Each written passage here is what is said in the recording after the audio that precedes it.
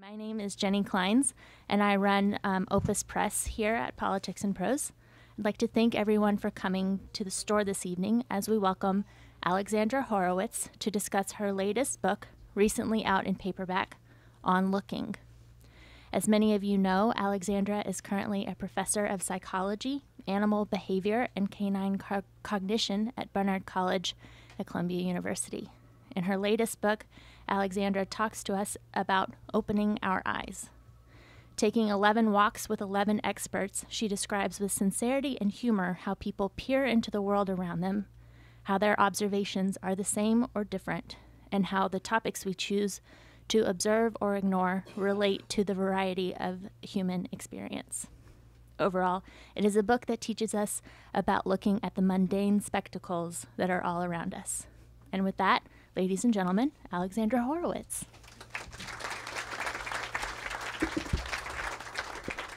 Thanks, Jenny. That's awfully nice. You know, it's so nice to be here. You know, I was at the American Psychological Association conference earlier today, which is at your convention center. Can you hear me well here? Is this good? No, not back there. How about this? Okay. And this is so much nicer. This is just at any rate, I was supposed to come a year and a half ago when the book came out in hardback, and I got the norovirus. Do you remember the norovirus season? That I got that, and so it's so nice to be asked back. Thank you very much. Well, first I wanted to draw your attention to something, which is the things you're missing right now. You're all adults. I don't see anybody under 5. So you're expert concentrators. Oh, is there one? So she'll be a good contrast class. You're good at concentrating, so you're not hearing the hum of the lights, and you're not really hearing the other ambient sounds of the room, and don't smell the glue of the book machine. And you're probably not noticing the places that the chair is pressing up against your back or legs, or the warm or cool spots on your body where your legs are crossed and it's warm between your legs, but your elbows are cool, or the tongue that you're holding to the roof of your mouth right now, or the tension in your shoulders. You're probably not noticing these things. And I got very interested in the fact that the great majority of sensory experience we're having right now, or at any instant, we are not noticing.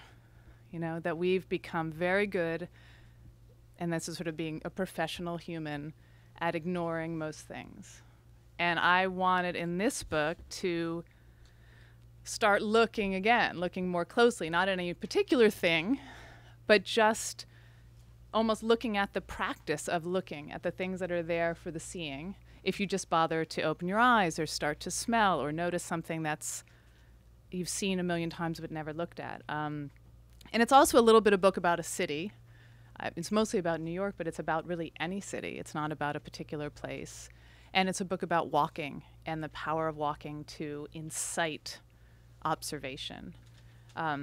You might know me from my previous book, or you might know that I study dog cognition. If you don't, that's what I do professionally. I actually study dog minds and what dogs think. And I wrote a book about this a number of years ago.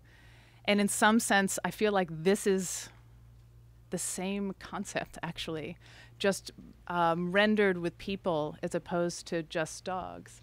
Because what drew me to write Inside of a Dog and to study dogs was the very fact that they're so familiar. They're so well known to us that we almost don't look at them at all. You know, and this is what happened to me. I'll tell you a little bit about how I got into this. I'll do a little reading. I tend to think that authors' reading is not like the most exciting part of a reading, actually. So I won't do that much of that, and then I'll be happy to answer questions. But let me tell you about how I got into this, or how I got into dogs, which really started it off. I was in graduate school studying animal behavior and very interested in animal cognition, what behaviors we could see animals do that would allow us to infer something about their minds, because we can't just ask them and expect them to give us intelligible answers. And I got keen on play behavior as something that might be really insightful about what animals knew about one another, because in human development, psychologists are very keen on the importance of play behavior in a child's developing an understanding of themselves versus others, having a perspective, learning about pretend and reality. And I thought, I'm really interested in whether non-human animals have all those things. Non-human animals play. I think all mammals play, and many non-mammalian forms play. So is that play something in which we could see some rudimentary or inceptive understanding of others' perspectives? So I go on a hunt for animals who might be playing a lot. And I was in cognitive science department, and you look at primates first because we're the most interesting, right? And there is a lot of playing in monkey species and in the great apes, but they don't play all the time. You know, it's difficult. In the wild animal park, I was in Escondido, California. You know, if they want to play, they can maybe go out of view, and you don't see them playing. And I was more interested in getting a lot of data from a lot of behavior. So while this was happening and I was searching for a playing animal, I had a dog, Pumpernickel, and I'm, taking her out a couple of times a day to the beach or to a dog park. And she's playing. And because I was a graduate student and you're extremely narrow-minded, like this is the most narrow-minded provincial time of your life, that's where you're sort of professionally becoming narrow-minded, I didn't see for maybe a year that this species played a lot and that I should study dogs. So then I proposed this to my committee, and everybody hated the idea because nobody was studying dogs at the time as cognitive creatures, as creatures of cognitive interest. And I've tried to deconstruct why this might be. This was in the late 90s. I think it was that people were interested in exotic animals. I mean, first we're interested in animals who are most closely related to us, but also exotic animals, and dogs are right there. They're so well known, they're so familiar. How could we not know? I mean, of course, we have a huge vocabulary to describe our dog's thoughts as soon as we get a dog, right? We say we don't know a lot about the dog, but we still fill their lives with our imaginations about what they know and understand. And so people weren't thinking of studying them. At around that time, a few people started to think of studying them, and now there is a real veritable field of dog cognition research, which I'm happy to be a part. Even before I had that minor epiphany as a graduate student that the thing right in front of me was interesting, I know that my dog had started to change my perception a little bit. I mean, I've lived with dogs now for 20-some years, and I've been taking a couple walks a day with dogs, and at some point, 15,000 walks in, I think I realized that I'd been infected with my dog's view of the block. In other words, if I was walking down a city street and there was no lamppost and no tree and no fire hydrant, I thought, well, this is a lousy block. Why would anybody walk down the street? Because I knew it wasn't interesting to my dog. But I wasn't even ruminating on it that much. But essentially, now I'm all about ruminating about that. I want to know what my dog's experience is. And along the way, I thought, well, if my dog can show me this much about how much I'm missing on the block, that for her, the block is all about smells, present and past, that she might be perceiving people who've gone by long ago, or weather that's coming from New Jersey, or the pattern of somebody who was injured or what they ate as they walked down the street, then what could other people who can actually tell me what they see, what could they show me on the block? So for this book, I began a project where I took dozens of walks with people, most of whom I didn't know. I just called them up and said, hey, will you go for a walk around the block with me and just show me what you see? And to my great surprise, many people said yes. I understand the people who did not return my call, but it was a very unusual request. And I actually am really thankful and kind of bowled over that anybody would do that, because it's a strange thing to do, to go walk with a stranger and just talk about what you see. These were not expert walkers, right? They weren't people who do this for a living. They were just people. There was a geologist, I'd read some things he'd written, Sid Horenstein at the Museum of Natural History. He was an interesting writer. I thought he'd be great to just walk around the block with. And a naturalist named Charlie Eisman up in Massachusetts, who tracks insect sign. In other words, the track of insects. He's not really looking for the insects. He's looking for the things they've left behind, the web or the footprints or the injury to a leaf. And I thought, well, he'd be interesting. I call him up, and sure, he walked around the block with me, and that was wonderful. And so in every one of these walks, in asking them to just show me what they saw, I got some zeroing in on one aspect of the environment. And it was inevitably surprising. It was inevitably something I hadn't seen. And I thought I was a pretty decent observer. I mean, I was professionally trained as an observer of animals. But most of what people could show me, I hadn't seen before. And so this book is kind of about that exploration. Of course, I also got the idea of walking around the block from my dog, right? Because that's the route that you go. It's the most ordinary thing, where there's certainly nothing new to see. And so the exercise for myself was to see if there was something new to see. And there always was. I did walk with people who had some expertise. So the geologist, really knew about geology. Now, I thought he might not have anything to show me because I was going to walk with a city in him and it's not full of geology, right? But of course I was completely wrong there, right? The city, he views the world as minerals or biomass. So you're living or you're stone. And so in the city, there's a lot of living, but there's a lot of stone. And not only that, but the stones are all individuated to him. And that doesn't just mean like the boulders you see. That means the face of the building, the steps of the building, the concrete, the asphalt, the lining of the concrete, the banister next to the building, the places the building was repaired. Those are all stones with distinctive identities. They're from different places, they're from different times. And actually, immediately, the block looks like a cacophony because it's this mashup of things from different locations and different times. Indiana limestone from 350 million years ago next to Vermont bluestone. And you think, it's crazy. Why do we do that? And that's how he saw the block. I walked with a doctor who who was very interested in the kind of the physicalness of a physical exam. And I got interested in walking with a doctor pretty much because of Sherlock Holmes. Because Conan Doyle was influenced by his medical professor, Dr. Bell, who had a seemingly miraculous ability to tell someone's profession before examining them and finding out anything about them, just by looking at them, seeing the inside wear on a man's pants and realizing that he must be a cobbler, because that's where cobblers hold their lapstone that is rubbed. And Arthur Conan Doyle was so interested in how you could detective someone's history from just their appearance that he kind of gave that attribute to Sherlock Holmes. And so I wanted to back up and say, well, are there doctors who are still doing that, who are looking at you? I mean, certainly you've probably been in a medical exam where they say, well, walk across the room. You think, well, I'll walk, But your walk is a huge diagnostic tool. It tells you your stride, your gait, your asymmetries, your posture, your bearing.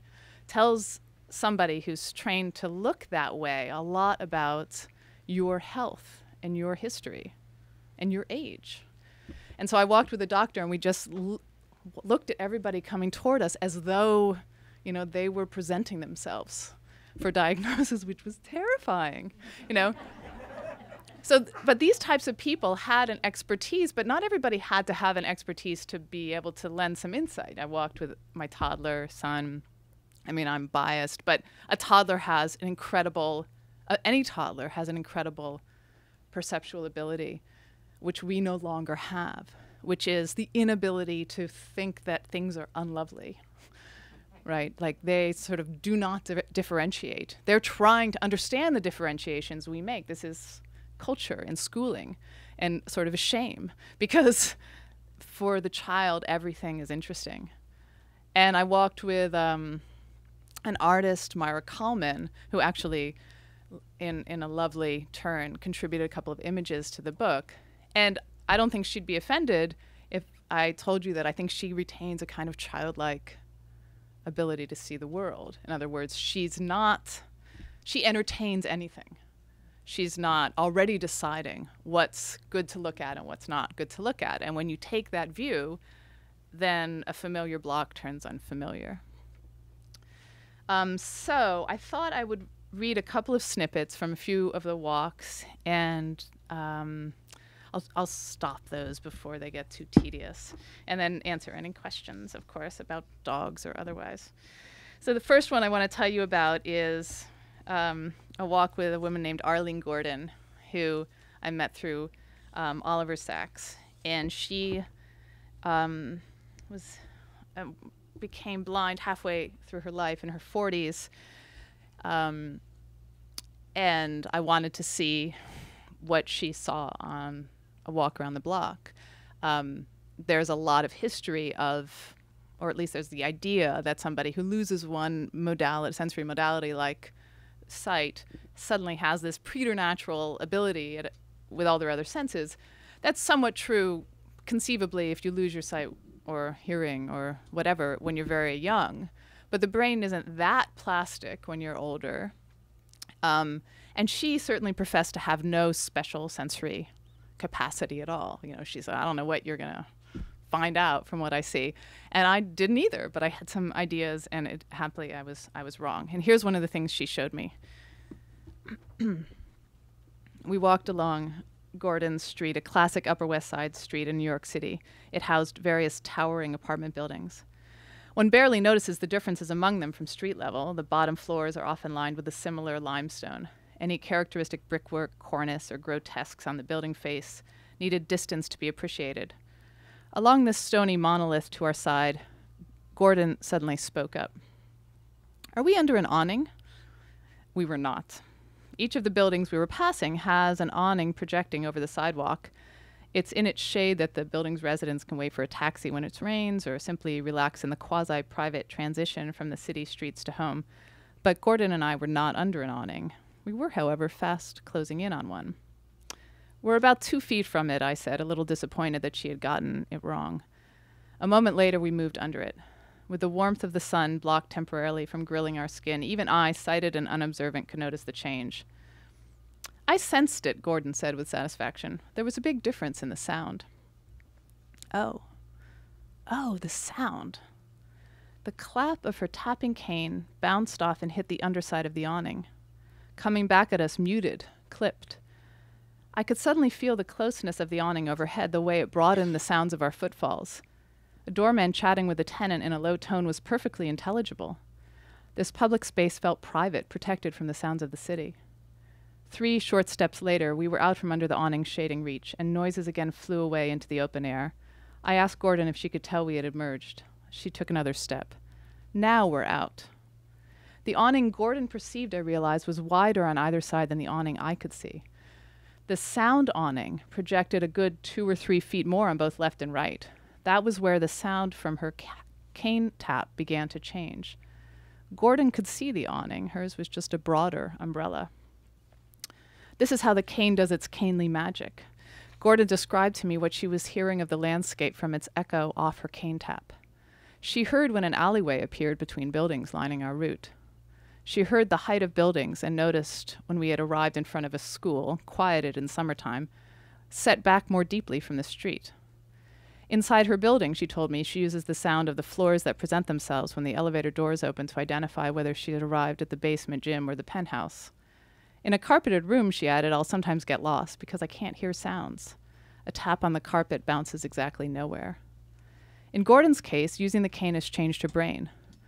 Beyond personal space, the space around us that we discourage most other bodies from entering into, our brains are also alert to peripersonal space, the bubble of space outlined by and directly surrounding our bodies. This bubble extends to right about where our limbs can extend, so it's larger for people with longer arms, piano player fingers or legs up to there. Neuroscientists discovered cells in the brains of monkeys and humans that are specialized to fire to sounds, touch, and sights in this near space. Even with normal fingers and limbs, if you have ever sensed someone sneaking up behind you as you sat engaged in a book or a meal, you were experiencing your own peripersonal space. For even the sneakiest of persons creates small noises of movement and breath, emits ample odor, warms the air, and with his body changes the way sounds bounce around your head. We can feel his presence. Wonderfully, our brain extends that bubble when we extend ourselves. Wear a top hat for a day and you will soon stop knocking it on low doorway lintels. After using chopsticks regularly, the brain begins to consider them extensions of your fingers. The brain of a baseball player experiences his bat as a continuation of his hands. The trumpeter's trumpet is an adjunct of herself. And a blind person's experience with using a cane has the athlete's and musician's skill with it. So maybe a bit about Charlie Eisman, the insect tracker. We walked in Springfield, Massachusetts, where I had lived in a previous life as when I was a lexicographer for Merriam-Webster years ago. It was not a city that I thought was too promising in terms of types of things you could see on the street. But we spent, an hour and a half going maybe a third of a mile. His great strategy for seeing, by the way, is flip things over. That's where you notice the, I'm sorry to say, innumerable bugs around us. The discovery of the day was not the downy woodpecker cruising up and down the hackberry in the corner of a vacant lot, leaving sign in the form of beak marks, itself sign of some tasty beetle under the bark. It was not the adorable pupa of a ladybug, sitting calmly square in the middle of a catalpa leaf, its head tucked under its body and its abdomen folded protectively. It was the sign on wood by a most unlikely creature. We had just found some slug slime on a birch leaf. There's a slug among us, Eisman said. I did not think of slugs as critters that might want to be on trees, but Eisman described to me how some slugs eat the film of algae on the bark of a tree, and in scraping their teeth against the bark, leave a series of kisses with jagged lips. The resultant mark shows up clearly on light-colored backgrounds like a birch tree, or on a white propane tank, or an abandoned car covered with weather and detritus. It's a feathery pattern, this back-and-forth S-shaped pattern, he was saying, before, oh, here we go. On the broad trunk of a tree was a sinuous pattern of spiky footsteps, a series of stamps of a sharpened fern frond, slug teeth marks. Eisman looked entirely satisfied. I had always suspected it was slugs who were doing it, leaving this kind of track, but I couldn't figure out how, because I didn't realize slugs had teeth. It took seeing a slug in action to confirm his suspicions. In truth, slugs do not really have teeth. They have radula, a finely toothed kind of tongue that only mollusks have. It allows them to graze, rasping their body against a surface to sop up whatever they're gliding over. Sign of slug. It was pretty, delicate, even more so for being the unlikely result of a gelatinous, lumbering creature. We gazed admiringly at its path tattooed on the tree. I fumbled through my bag for a camera and snapped a photo of it, surely one of the only extant images of slug sign outside of Eisman's and other slug enthusiasts' collection. I loved finding that. A little of Sid Horenstein, the geologist on West 78th Street. A few buildings in from the avenue, we reached a knee-high retaining wall in front of a row house, a short, unlovely white wall separating the sidewalk from the building's trash storage. Horenstein stopped, to my surprise. Apart from a few bright yellow leaves on its surface, the wall was not something to attract me. It looked filthy. Not to Horenstein. To him, it looked like gold. Limestone. This is limestone from Indiana, right here. These are worm burrows. He fingered a long squiggle on the surface of the wall. It did look like a place a worm had been trapped. But in the rock? In the rock. This rock was once loose stuff, sediment, on the seafloor. And you have these sea worms going through it and leaving their trails. When the rock was soft sediment, ancient marine worms burrowed through it, eating their way along. The worm-shaped traces Horenstein was pointing out were their paths, chemically changed from passing through the worm's digestive system and fossilized after the worm moved on. On the very next building down the street, he found some of the sea worm's old pals. Oh, and here's a crinoid, and that's a bryozoan, pardon my not knowing the names of these little sea creatures, and that's actually a pelecypod right there. These were not familiar animal characters to me, but as I started to parse the variegated surface for signs of past life, Horenstein explained what we were seeing. Limestone, a popular building material, is hugely popular in DC, if you didn't know that already, is full of the shells, remains, and other traces of ancient animals. In fact, it mostly is those fossils and fragments. Like schist, it's formed in the geologically long ago era on the floor of the oceans, and this ocean was where the Midwestern U.S. is now. The movement of ocean waters broke up the shells of the small invertebrate animals, snails, scallops, other tiny organisms. Crinoids were little creatures with stems of repeated discs stacked like wafers. Bryozoans were sedentary animals shaped like fans, much like coral. Pelecypods, scallopy things, left a trace of the familiar seashell by the seashore. The crinoid wafers looked like small coins with O's in their center, ancient subway tokens for the sea. Suddenly I saw them everywhere. The worm traces read like ancient graffiti down the length of the building. Taking this in, my view of the street was entirely changed. No longer was it passive rock, it was a sea graveyard. That's a surprising thing to see on this retaining wall, 300-million-year-old worm tracks I managed, as though Horenstein could make this fact logical and ordinary. He did not attempt a response.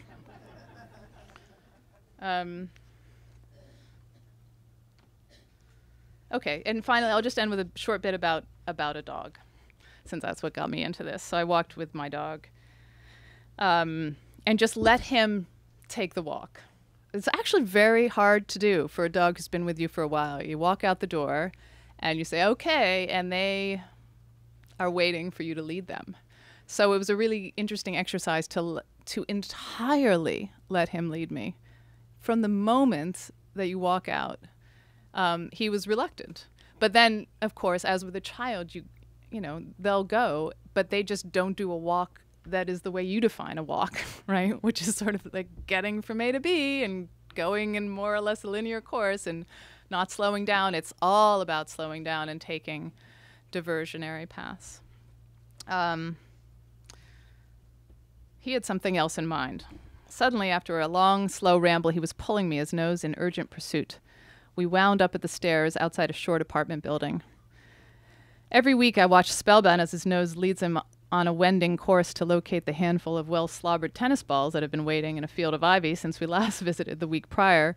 But this time, his nose seemed to have led him astray. There was no ball. There was nothing. Only a still closed door in our face.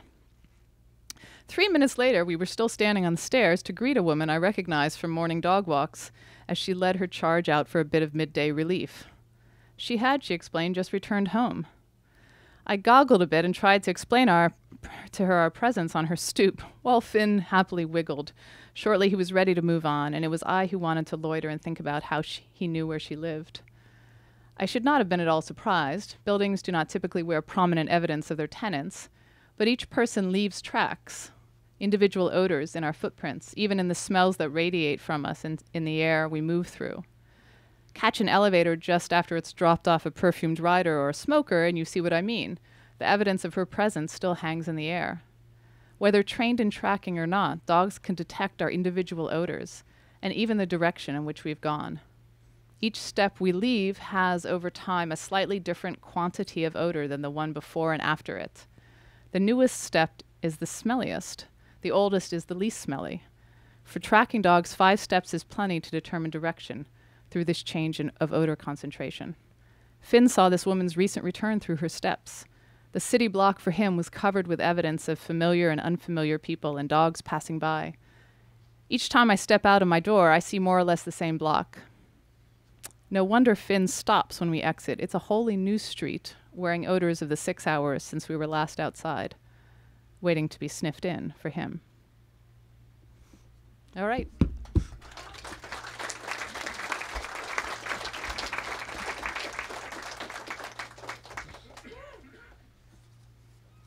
I'm happy to attempt to answer any questions about your dog or about anything else.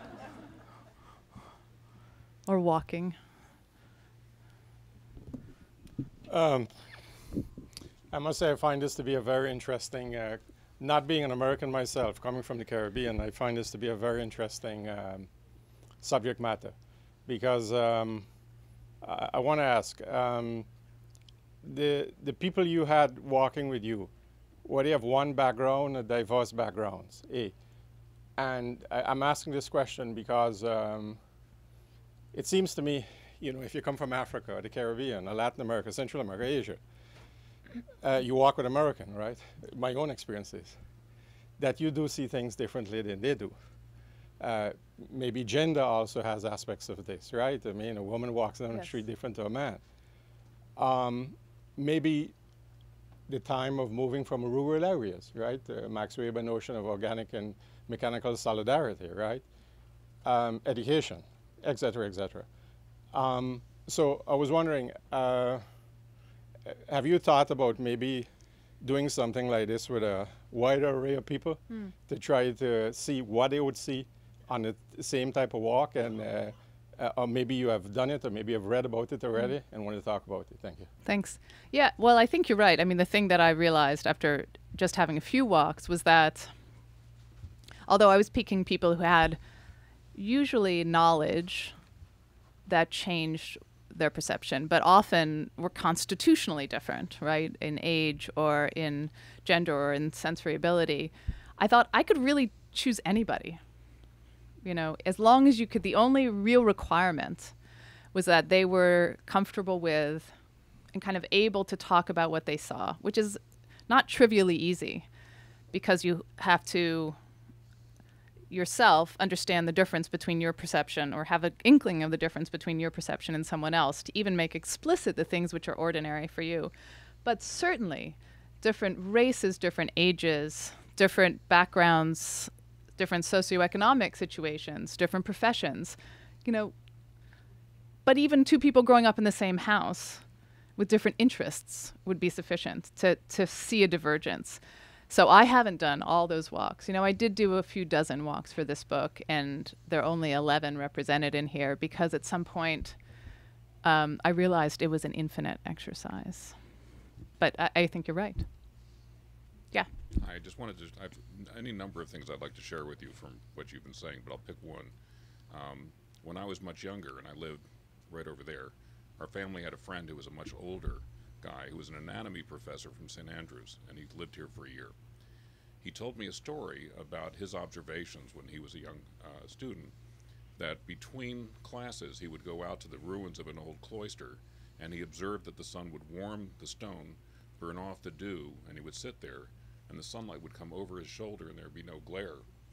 He observed these things very carefully, and later I visited him, and he had designed a house around that orientation. It was a lovely place. He was a student of Arthur Conan Doyle's. Is that right? Yeah. Excellent. Well, I mean, even that just, it's interesting to me that just that one observation could have such repercussions for him. But I'm sure there were plenty he didn't tell you about. And in fact, an anatomist, I mean, that's, I mean, that would be so exciting if they could make explicit what they see. I almost, after I walked with the doctor, I almost couldn't look at people on the street. And it's not that I had the expertise then. I didn't. I just suddenly had a glimpse at the numbers of things that were revealed. So I didn't know, you know, I knew some of the names of the types of disorderly gaits, for instance, that people then have, as they call them politely. Because I myself at the time had a disorderly gait, so I got kind of interested in disorderly gaits. But I didn't know the names of all of them, but I realized you could see radiated up through someone's step, you know, what has happened anatomically for them, and therefore probably also functionally for them. And it's profound. So I hope you got more from him, too. I did. And just so you know, I'm an architecture professor, and I'm buying those for my students. Thank you very much. Yes. Can you select a walk whereby you were walking with your partner, whoever that happened to be, and dealing with the sense of hearing, and it struck you in a captivating and enchanting way, the way this person heard these various things that you never heard in your life, and you suddenly heard with his information to you? Well, I did do a walk with the sound engineer, which was a kind of wonderful. I mean, I also walking with Arlene and attending to her auditory perception got me more interested in thinking about sounds, because especially in the city, especially in New York City, sounds are just offensive. You know, they're oppressive. And in fact, the year I was working on this, 2 books came out about trying to find a place of total silence, which I find kind of tragic, actually. And because just as when I hear people say, oh, I could lose my sense of smell, no big deal, I think, oh, actually, you know, there's a huge amount of information there. And instead of moving away from it, I wanted to turn toward it and try to reimagine these sounds. So walking with Scott Lair, who was a sound engineer, we listened to some sounds I'd heard before and just tried to not put an evaluation on them, which it takes a bit of effort. But then it's just information. Just as smells for a dog that are grotesque to us are just information to the dog. He was, at the beginning of our walk, walking through the Met because he designs sounds for movies. And there was one movie that had a scene in an open area of a museum, and they didn't have the sound for it. And they needed a little snippet of sound that sounded like people walking through an open area in a museum. And so we were going from room to room, just listening to the ambient sound until he found one that kind of matched the space that was in the museum. And that was very illuminating to also realize that every room has a sound. So consider that. The way that my voice or your voice or just the sounds of people moving through this bookstore sounds, we are accustomed to. If it sounded like a bathroom sound, not the flushing of toilets, but the type of echoing that you hear in the bathroom, it would be disturbing to us. So to then just pause and realize our recognition of the sound of a bookstore is, to me, pleasurable. Thank you. Yeah. Yeah, it seems like I don't mean this critically, but it's kind of the basis of the question. You said it yourself that at least some, maybe most of your companions on these walks had a particular profession or some body of knowledge that they brought to bear on what they saw and what they told you about. It seems like in many of those cases, maybe most of them, it was clear to both of you that's why they were invited, and so that they were sort of challenged to perhaps to find things that would kind of would demonstrate their perception. Demonstrate their Sure. perceptions. Yeah. How do you suppose you hadn't approached the selection process in quite the same way and had just done a more random sample of human beings or whatever, and didn't say anything, didn't give them any direction or hints as to what sorts of things you wanted them to identify or find interesting or to tell you about or whatever, if it really began much more with a blank slate. Right. Do you think the results, and you did a few dozen or maybe even 100 of these, just hypothetically, how do you think the results would have shown out? Would there have been a lot of sameness in what people saw, or would there be... Yeah, that'd be just like walking with the people you ordinarily walk with, right? We don't tell each other things we see. I mean, I didn't tell them what to see. I told at all because I didn't know what they would see. Right. That's the premise. But I did happily stack the deck. I mean, I was dealing with a verbal population for once, like, tell me what you see. Right. But that's all I said. And they knew, oh, I'm a geologist, so I will tell you what I see that has to do with geology. But that was the extent of my instruction. And if I didn't even tell them that, then it's just walking with the person and what they tend to reveal to you walking together, which if they're verbose, maybe a lot. But if they're more socially appropriate, might not be that much. So but I kind of don't think that the thing that I could have done to get more out of them actually is pick people who were really good at talking about what they knew. I mean, there are plenty of people who do tours.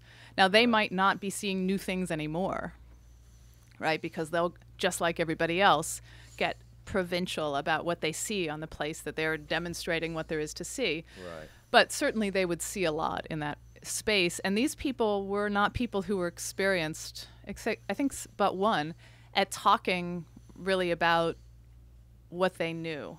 Right. They might have been writers. Some of them weren't writers. Some of them weren't experts in any way. So if I could have stacked the deck even more and actually found people who know how to tell you what's on the street, right? Right. But apparently that's not a big skill. Maybe that will change, but so I do think you could, walk with anybody and get something out of them, but you have to tell them, I need to see what, you need to tell me what you can see. I don't know what it's going to be, but what are you looking at? Right. And just be out loud. It seemed like one of your purposes in writing the book was to encourage people to see more broadly, or to do. And yet, a lot of these examples, a lot of the people that you described and read about to us just then were people who were aware of things that an ordinary person probably wouldn't be able to, even if they followed. Oh no, you can hear the sound of the awning. You can hear the awning. Yeah. Okay. You can see the slug marks. You have to know to go to the tree and look for something. You have to know to listen instead of just looking when you're walking down the street. You have to know, I can't smell like my dog. That's the one thing I can't do.